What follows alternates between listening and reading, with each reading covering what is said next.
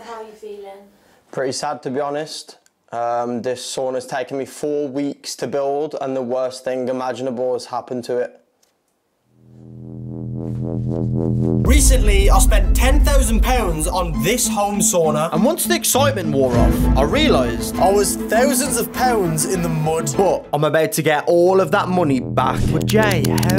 By building my own out of 3 wooden pallets I found on the Facebook marketplace. I'm attempting to build a fully functioning sauna on a £500 budget. And I'm doing this to prove to myself and all of you watching that looking after your health doesn't always have to come at a heavy cost. But to make sure I don't exceed this budget, I've agreed with my friend Jack that if I spend more than £500, he'll come and rip the whole project down in the middle of the night, meaning all of my hard work will have gone to waste. But before I even start building this thing, I need to figure out 3 major things. Whether this is even possible on a £500 budget, and if so, where to find all the building materials, how to actually structure this sauna in a way that it won't collapse and it'll continue to function over the next few years, and finally, how I'm going to heat this thing. So I started by designing what I wanted this thing to look like. To do this, I generated a few ideas with AI before making a 3D model to get the size and scale I needed for the build. This gave me a rough idea of how many wooden pallets I was going to need and just how long this was going to take. Speaking of pallets, step 2 was to go out and collect some free pallets. Jack has found some for free on the Facebook marketplace, so I'm guessing these are the first ones that we're collecting, but it's still not enough. Majority of the day is going to be spent literally driving around, stopping outside of shops, warehouses, trading estates, seeing if there's any pallets that anyone is flogging. Over the course of the day, we managed to secure ourselves 25 wooden pallets, which sounds like a lot, but according to the 3D model I did earlier, that's only enough for the floor and the walls, not the roof. But we'll deal with that problem a little later. The next job was figuring out exactly where the sauna was going to live in my garden, and this is where we ran into our first major problem. Over the years of making YouTube videos, my garden has become a bit of a mess. It's been neglected, and it's become overgrown and filled with years and years worth of mouldy scrap and leftover boxes. And it almost put an end to this entire project before it even started. But one night, when I was feeling a little down about the situation, I started to scroll through some of my old photos, and it reminded me exactly why I'm doing this in the first place. Growing up, my health was never really a priority. I never exercised, I ate fast food all the time, and the benefits of things like ice baths and saunas were completely foreign to me. And that carried into my adult life, which led to me feeling really unhappy with the way I looked and the way I felt on a daily basis. But then, I discovered boxing.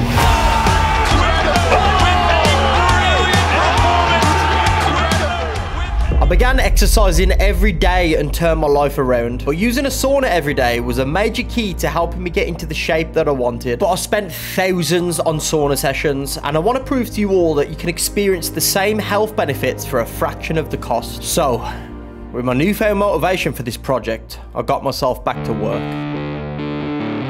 I'd say that trailer's been there for like 3 years and the wheels are completely stuck, and there's only one way to get it out. Here we go! Let's go! Now how wedged that was! We should be good to start leveling our ground in step 2, which is to completely level this floor. Let's do this. I'm changing my occupation, you know. I'm gonna be a f***ing road digger.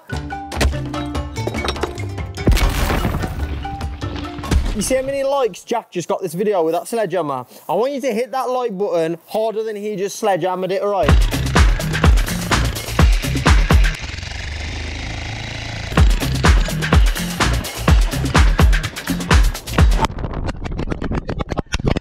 I hit the edge of it.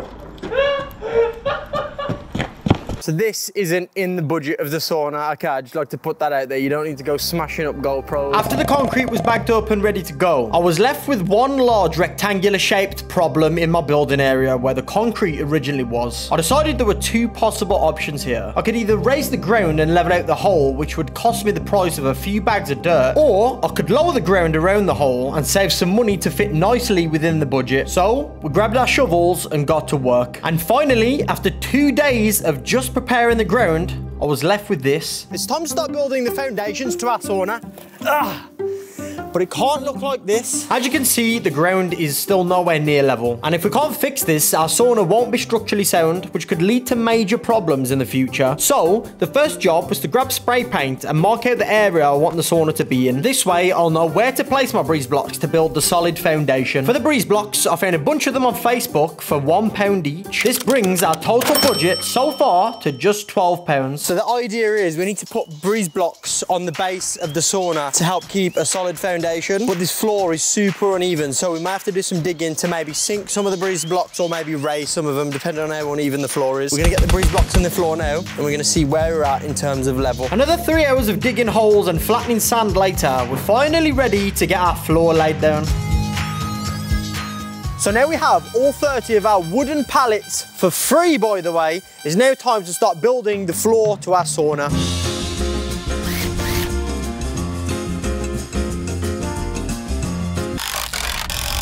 We've nearly finished building the walls to the sauna. There's 2 more pallets to put on now, which is gonna make the sauna whole, basically. The only thing that I'm kind of worried about is the roof and the door. The door is going to need to be completely level so it actually opens on hinges properly. And the roof is going to have to be slanted slightly so water drips off it and falls off the back of it. I'll be completely honest with you. I completely underestimated how hard this was actually going to be. We're on like day 8 right now of trying to build this thing. And it does kind of feel like I'm nowhere near finished and it's very demotivating. The weather's been terrible and it's getting to a point now where I'm considering if this was even worth it. But there's one thing that's keeping me going, and that is this. This entire project is a warm-up phase for something even bigger. And I'll tell you about it in just a second. But before I get into that, I've got to crack on with the rest of today's building process. I've got to cut down support beams to the floor and slot those into place. Then we have to cut the wall insulation to size and slot those inside the walls like a big game of Tetris. And after that, we need to insulate the floor to make sure it's 100% heat resistant. This is the most important part of this entire project because without insulation, this thing is going to lose heat and it's not going to be a sauna. Do you reckon anyone has ever used marshmallows as insulation to a house? Might actually be a little experiment I might do for a short, you know. And once that's all done and out the way, I then need to offload some fresh pallets and draw them together to make the roof panels. Right, so we're at the stage now where we've got to get the roof on. A little bit of a problem. We've had to screw pallets together, but that's not enough to support the weight of, let's say it rains one day, the weight of the water on the roof. Probably going to push it through. So we're going to have to create a little support beam that runs through the middle of the ceiling that supports the pallets basically. It should give us a rock solid ceiling. So out of pallets, we've made this thing actually feel indestructible. If you can see the spirit level right now, guys, we've actually nailed it, no pun intended. Didn't even use the nail gun, you know what the fuck. Should we do like a burn test at the end where like we just throw Molotovs at it? This was a joke, but I feel like I just manifested something huge by saying this. Just wait till you see the end of this video. You'll see exactly what I mean. I'm an idiot, man. Day 12 was probably the most testing day so far. The weather was relentless, and because we were working on the roof, there was nowhere to hide. It was super demotivating. But then I remembered something. Remember earlier when I said this? This entire project is a warm-up phase for something even bigger. Well, we're currently 28,937 subscribers away from hitting 2 million subs. And when we hit 2 million, I'll build a fully functioning log cabin in the middle of the woods, just like this one, and I'll live in it for 10 days straight. And for every 1,000 subscribers that this video gets, I'll invite one of you to join me in the log cabin for a massive party for that video. So if this video gets 32,000 subscribers, that means 32 of you will be invited to be part of my next video. We're covering the entire roof of the sauna with this. It's basically shed roofing, essentially. It's finally starting to look like something there. Like with all the insulation, the roofing on, and the cladding on the roof. This is, honestly, it's starting to look like what it can finally be. By day 13, we started to work on the inside, and we spent a few hours framing out the 2 layers of bench seating. And speaking of MDF, this was one of only a few times that we used wood that wasn't scrap. We actually got it from B&Q along with the timber that we used for the seating. These are £3.47, which is perfect, so I'm going to need a load of these to basically support the seating area in the sauna. Don't worry though, I've been keeping track of the cost of this whole build along the way, and I'll reveal the full cost breakdown at the end of this video, and trust me, you'll be shocked at just how cheap this actually was. Bro, that's rock solid. Yeah. I feel like we've overdone it. Yeah.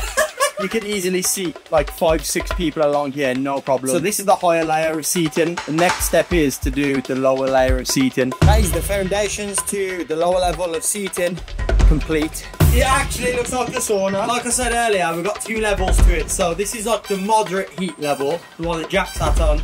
And I'm sat on the extreme heat version of the sauna. We worked into the night, paneling the floor, the walls, the seats and the ceiling. And this is what we're left with.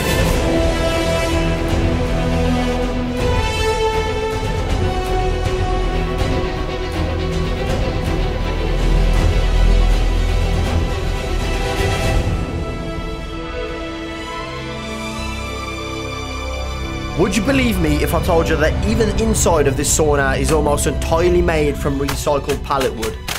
To decorate the inside of this thing, we actually took apart wooden pallets, one plank at a time. And just to prove that this thing is made entirely from pallets, look at all these little stamps from the companies that used them previously. But 2 questions still remain. How much did it cost and does it actually work? Well, this process was a lot cheaper than you'd think, and it cost a grand total of £492.24. I'm not even kidding. It actually costs less than £500 to build a sauna in my back garden. Which proves with enough time and persistence, you could build this exact sauna.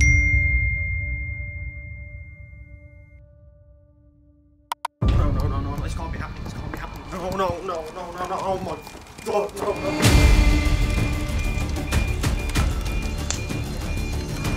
It's gonna set the neighbour's garden on fire. It's gonna set the fence on fire. Oh my God! Oh my God, it's too big, bro. Oh, no. Call the fire brigade, bro, call the fire brigade. What have we done? What have we done?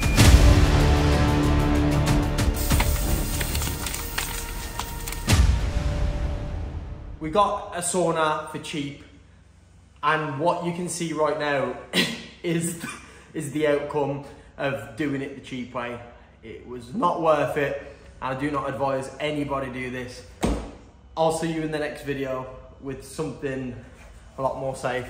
On problems, I solve them. I run through the money, the pressure be calling. Left on my blessings, I feel like I'm falling. The birdie is back, tell me I'm garbage. I'm going through something, that's why I ain't calling. Phone and progression is all that I wanted.